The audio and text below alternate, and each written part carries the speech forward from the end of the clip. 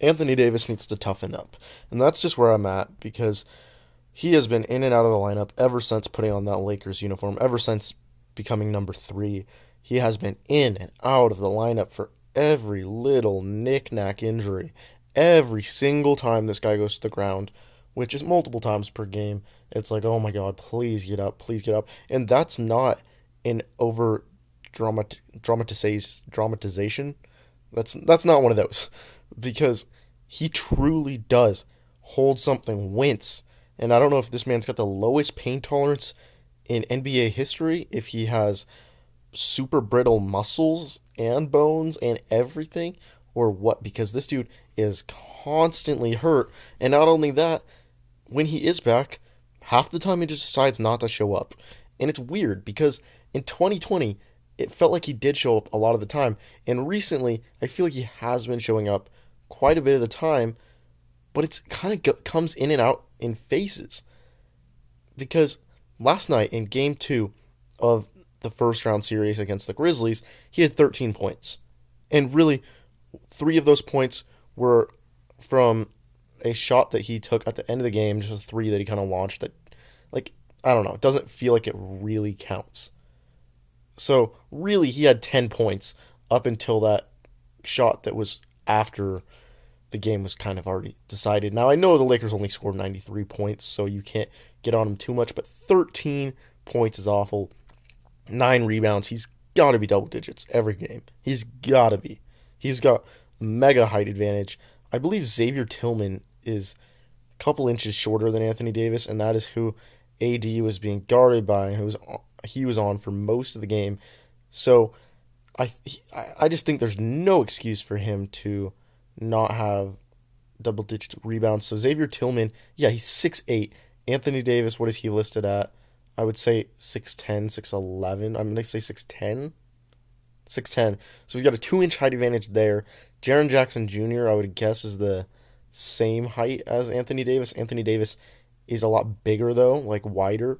Jaren Jackson Jr. is 6'11". So Jaren Jackson Jr. does have a 1-inch height advantage, but he's 242. Anthony Davis is 253. Okay, they say he's only 9 pounds heavier, but Anthony Davis is built way bigger than Jaren Jackson Jr., so there's no excuse there. He had 3 blocks, but other than those 3 blocks, I don't think that AD really did much defensively because, or I believe it was 3 blocks, was it? It was, okay, he had 5 blocks. Dang. Wow. 5 blocks. But other than those 5 blocks, it felt like he was just getting scored on and scored on and scored on by Xavier Tillman. Xavier Tillman had an amazing game. Probably the best game of his career, I would guess. He had 22 points, 13 rebounds, 3 assists, and what did he shoot? It felt like this dude did not miss. And it's because he didn't. 10 for 13 from the field, and that's 1 from 2 for 3. So from inside the paint, most likely, he was, what does that make him? 9 for 11, which is just amazing. And he was a plus 10 on the night, which makes sense because the Grizzlies won by 10.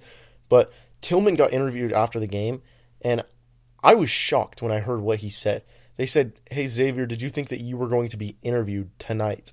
And he said, I think he said, "Heck no," or something like that. Like, he was surprised to be even getting interviewed because he didn't think he would have that big of an impact on any game in this series, let alone being the best player in that entire game. Like, maybe LeBron was better, but he was not on the winning end.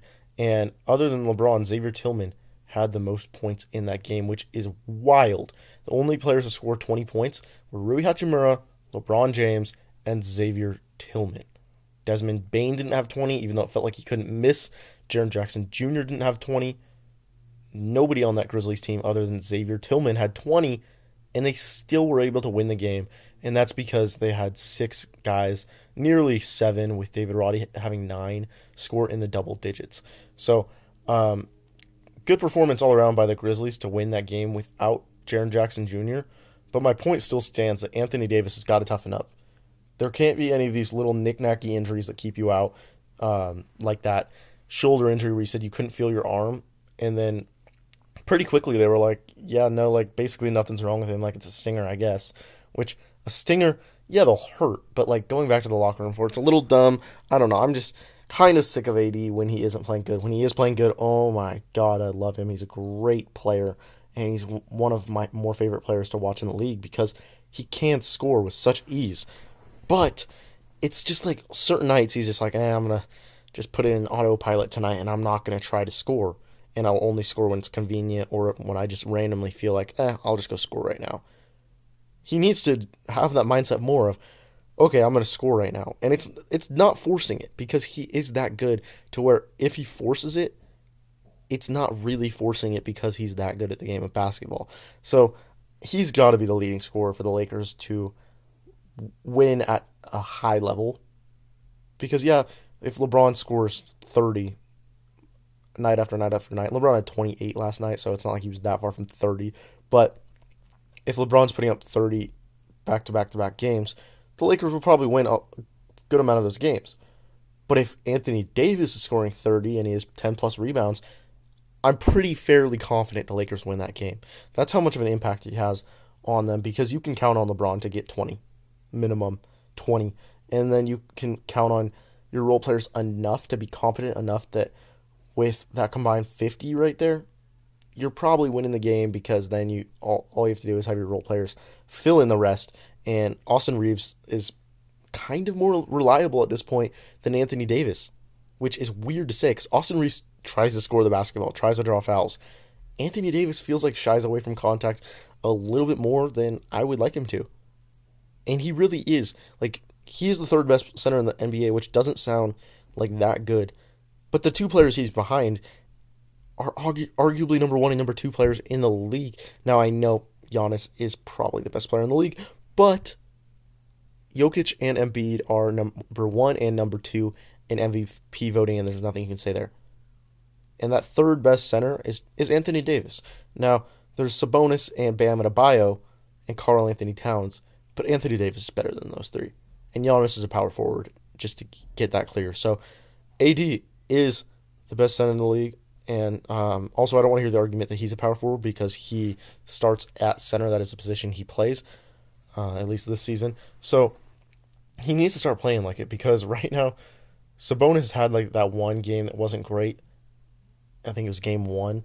But he's kind of outplayed AD. Like, AD on the defensive end has had some good plays, and he's blocked a lot more shots than I would have ever expected with having 12 blocks in 2 games. Because I believe he got 7 in that first one, I believe. And then he got 5 in the second one. That's wild. But he still isn't playing physical enough with Xavier Tillman, letting him score, 20 plus, 21 or whatever, 22. That's too much. You got to be more physical with Jaren Jackson Jr. too. And, you were out-rebounded by Xavier Tillman. Jaren Jackson Jr. at the same amount of rebounds as you. Aldama had 7. And then you were out-rebounded by LeBron, who you've got an inch on, I guess. But, still, you need to be doing better than how you've been doing lately. And, that's my thoughts on this. I want to know your guys'. I just wanted to rant because I feel like he has been so disappointing so many different times that it's just to the point where, AD, you got to lock in. You have to. This one is on you, bro. If we lose a series, it's on you. Lakers going 2 straight home games. You should be able to win minimum one of those, but really you should be able to win both of them, especially if John Morant misses at least one game. So, Anthony Davis, this is on you. I'll see you guys in the next video. Thank you guys for watching. Don't forget to leave a like, subscribe, turn notification bells to all. See you guys all later in the next video. And peace out, my friends. See you guys next time. Bye.